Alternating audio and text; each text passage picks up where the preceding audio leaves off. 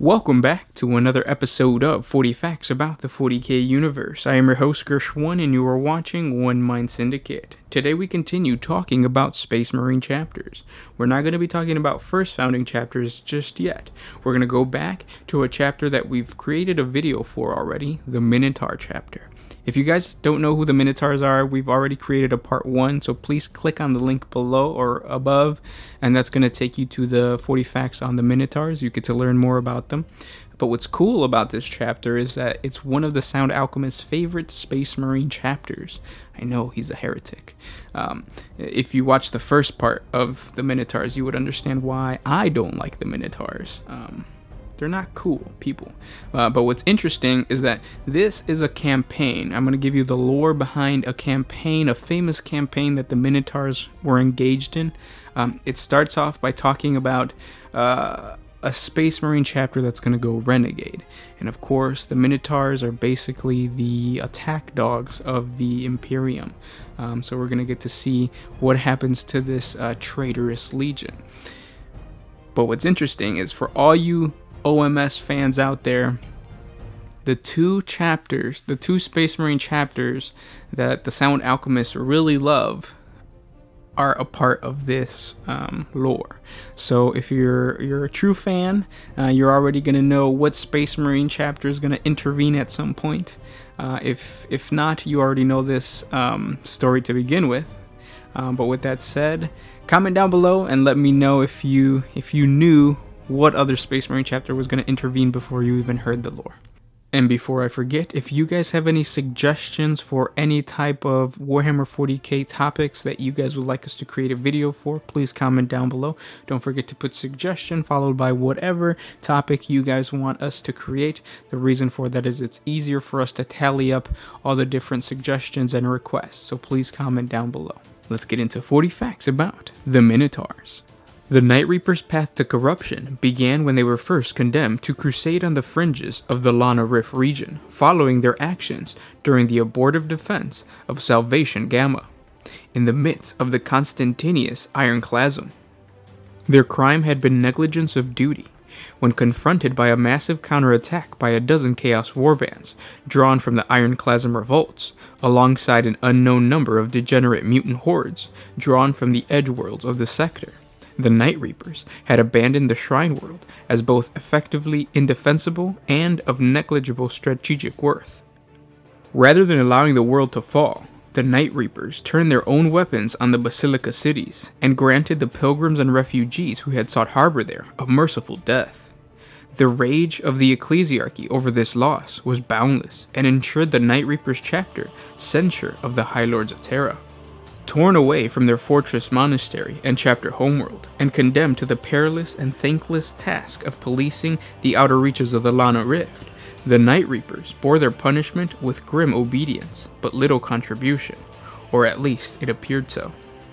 Within a decade, however, Imperial contact with the chapter, which had long carried a reputation for ruthless efficiency, independence, and technical aptitude, grew infrequent. Official contact ceased, and such secondhand reports of them that could be gathered pointed towards steady increase of deviations from the Codex Astartes doctrines, tactics, and equipment in their ranks. In the year 989 of the 41st millennium, some 6 standard years after the last Imperial contact, the Night Reapers were declared excommunicate traitorous after forensic examination of the wreckage found in the Guthias Belt provided incontrovertible evidence of the chapter's direct responsibility for the destruction of the rogue trader fleet of Baron Strauss Yen. This followed a series of other raids and incidences where the involvement of the now renegade chapter had been suspected, but firm enough evidence could not be found to blame them, while several Imperial expeditions to find the Night Reapers had disappeared without a trace. The first Space Marine chapter to respond to the call to find and punish the Night Reapers comprised a 4-company-strong force of the Avenging Suns chapter, who alongside Imperial Navy support, set out into the Rift in search of the renegade chapter.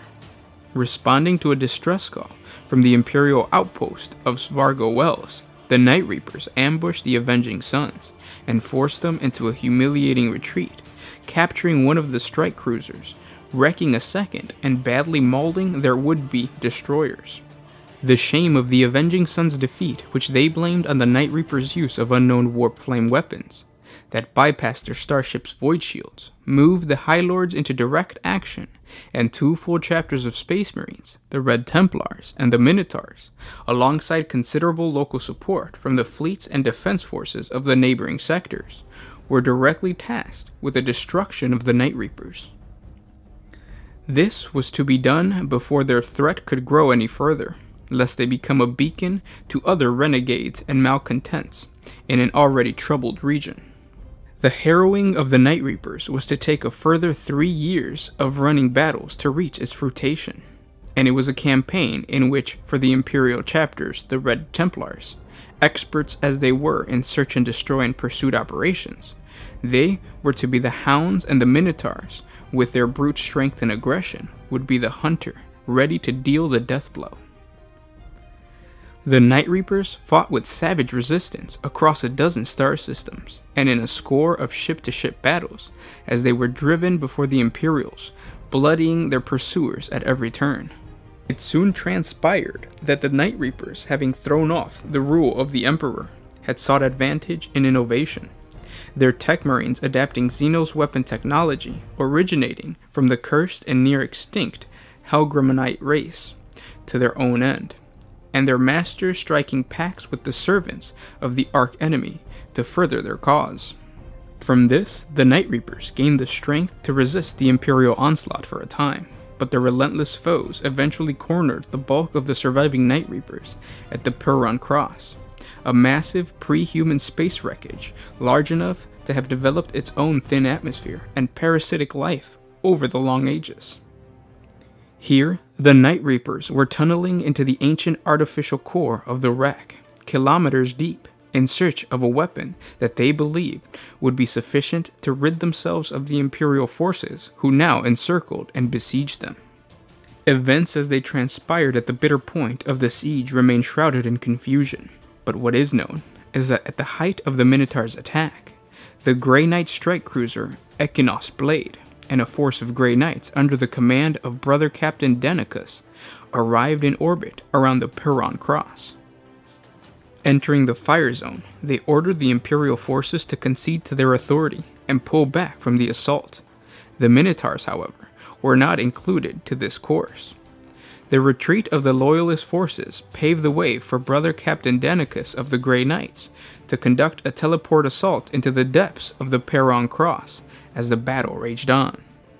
What then transpired remains unknown, but sometime shortly afterwards, the Perron's cross structure broke into burning fragments, riven by a series of gigantic level explosions. The demise of Perron Cross led to the complete loss of the Grey Knights, and a substantial but undefined number of Minotaur Space Marines, along with heavy damage to the Equinox Blade and the death of all those left on board. Asterion Moloch, the stern chapter master of the Minotaurs, is known to have survived the incident, as he was once again witness commanding his chapter in battle some months later, while the Grey Knights Lord of Titan and the Ordo Malleus have remained curiously silent over their losses. As for the Night Reapers chapter, it is believed that the fiery death of Perron Cross served as the funeral pyre for their once loyal chapter. Whatever profane secrets surround them are believed to have been buried there as well. And those were 40 facts about the Minotaurs. I hope you guys enjoyed this video. Again, comment down below and let me know what other type of video you guys would like to see. Don't forget to put suggestion followed by whatever topic you guys would like us to create. If you could, please tell me what first founding chapter you guys would like to know about. Even if it's a chapter that we've already done lore on, please make the suggestion. The reason for that is that we're not done with any of the first founding chapters, so we can do way more lore on first founding chapters. So Dark Angels, Imperial Fist, even Traitor first founding chapters. So if you want us to go back and do a little bit more on the Night Lords, go for it. Comment down below. We need your help to let us know what kind of videos you guys want, especially for Space Marines. But of course, this isn't the end for the Minotaurs. There's still a whole nother video for us to put out with more lore on the Minotaurs. It's probably going to be more less notable campaigns, so smaller campaigns. But it's really interesting because you're going to get to learn more about the Minotaurs. And you can get that by subscribing. If you haven't subscribed already, please hit the subscribe button. If you haven't hit the notification button, I heard that notification button is really good for channels, so please click that if you can. All it's going to do is it's going to notify you whenever we upload a video. But if you are a true fan, you know that we put out videos, 2 videos every single night for you guys. 12 a.m. Eastern, nope, Central Standard Time. There you go. But again, guys, thank you so much for liking, commenting, and sharing our videos. Because of you, we've been able to grow our channel to the size that it is. We're almost at 50,000 subscribers, which means we're almost at an awesome giveaway. I'm really excited to give that to you guys. I already know what it is, and you can find out by helping us out and sharing this video so we can spread the word on One Mind Syndicate. But again, guys, thank you for everything, and this was Gersh1 with One Mind Syndicate, signing out.